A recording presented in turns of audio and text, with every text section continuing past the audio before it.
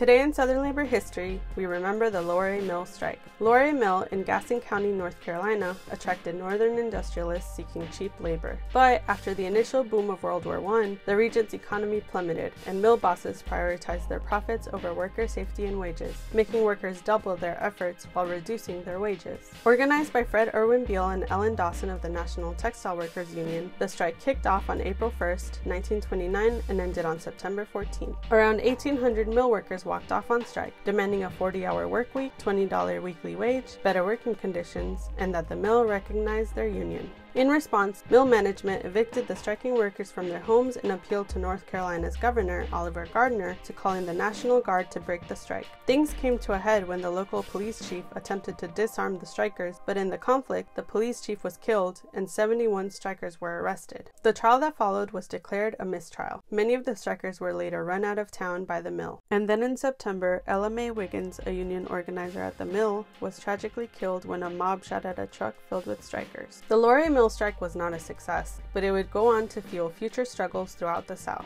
It remains a reminder that the fight for worker justice isn't won in a single struggle, but it's a sustained effort that requires the organization of all workers.